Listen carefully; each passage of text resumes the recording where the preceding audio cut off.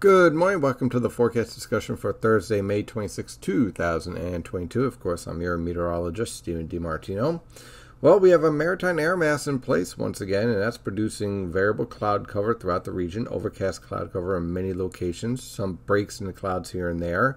The low clouds will slowly burn off to lead to scattered cloud cover by this afternoon with more sunshine once again, but our temperatures remain relatively cool for this time of year. Temperatures this morning range from the lower to mid 50s over the far northern interior, mid to upper 50s in your suburbs and in your urban areas, upper 50s to lower 60s down towards southern New Jersey. Again, with the wind coming in from the east around 5 to 10 miles per hour. Now, here is our surface map setting up with our radar, and you can see this high pressure system is in place, and this is transporting our maritime air mass from the northwestern Atlantic right into our neck of the woods. Then we have this frontal boundary right here. This separates the maritime air mass from the tropical air mass.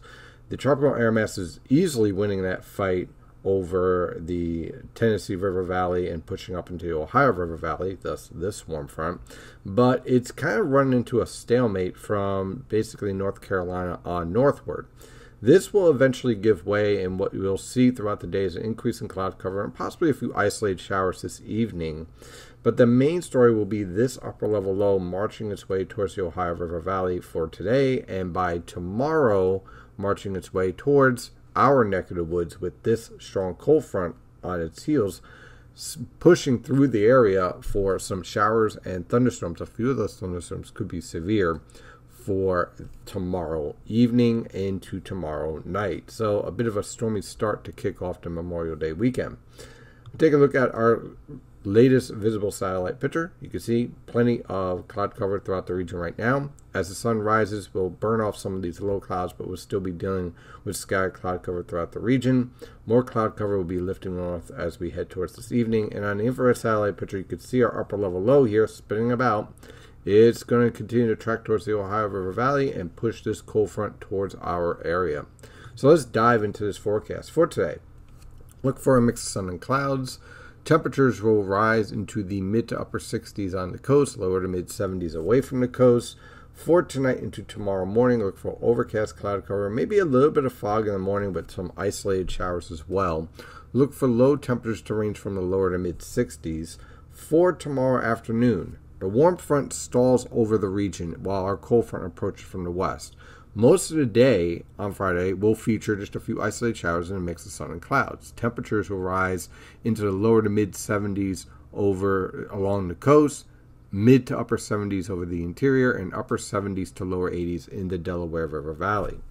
After about 6 p.m. and continuing on through midnight, this cold front is going to slowly march its way from central Pennsylvania to the New Jersey coast and then through Long Island and Connecticut by early Saturday morning. And that's going to produce showers and thunderstorms. Now, initially, these thunderstorms will be capable of reaching severe levels, especially over eastern Pennsylvania and western New Jersey, where these thunderstorms will feature heavy downpours, frequent lightning, hail, wind gusts over 60 miles per hour, possibly an isolated tornado, but I think that's more likely further south of the region.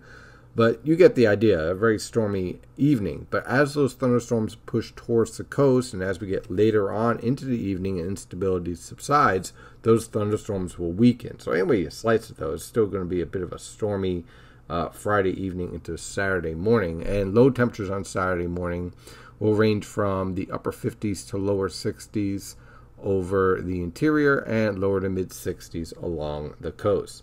By Saturday afternoon, I know a lot of people have plans, based on the emails I've been getting and questions. Look for a mix of sun and clouds. I can't rule out a few isolated, widely scattered showers, but not a washout in any way, shape, or form. Just, be prepared for a passing shower or two. Protect your hot dogs and hamburgers, or if you have a birthday party or whatnot. Have some backup plans to move indoors for a short period of time. It's not an all-day event. Give it about 30, 45 minutes. That's about it. Temperatures on Saturday will range from the lower to mid 70s along the coast and mid to upper 70s away from the coast.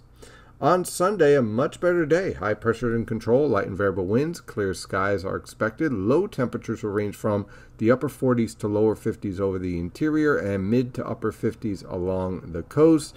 High temperatures will range from the mid 70s along the coast, mid to upper 70s over the interior, and upper 70s to lower 80s in the Delaware River Valley. On Monday, Memorial Day, scattered cloud cover is expected, tranquil conditions overall. Look for low temperatures to range from the upper 50s to lower 60s. High temperatures will range from the mid to upper 70s on the immediate coast, lower to mid 80s over the interior, and mid to upper 80s in the Delaware River Valley. On Tuesday, the high pressure system starts to give way, and we get more of an influence from tropical areas like the Gulf Coast. That's going to lead to much hotter weather conditions, with temperatures ranging from the mid to upper 60s for lows and high temperatures ranging from the mid to upper 80s along the coast and over the interior, upper 80s to lower 90s in the Delaware River Valley. Right around the Philadelphia metro, don't be surprised to get a heat index in the mid 90s, possibly even touching upper 90s if we get temperatures pushing to around 93, 94 with enough sunshine. So certainly a steamy start to the work week. And then we get a backdoor cold front. Get used to this theme. Wednesday and Thursday, this backdoor cold front is going to be lingering over the region with the threat for some isolated to widely scattered showers. I think this might be a little bit overdone based on a wave of low pressure, but you get the idea here. Your backdoor cold front stalls out somewhere around basically south of Long Island through central New Jersey up towards the Poconos. And what you end up with is to the northeast of that stationary front at this point, you end up with overcast cloud cover, scattered showers. To the south of it, you end up with scattered cloud cover, maybe an isolated thunderstorm, and humid conditions, possibly some morning fog. Temperatures will range quite a bit. We're talking about upper 50s to mid 60s for lows. Low temperatures pretty much uniform. High temperatures, though, well, that's where you see the change. Around the Connecticut, Long Island area, looking at lower to mid 60s for highs for Wednesday and Thursday. As you move towards the stationary front, upper 60s to mid 70s.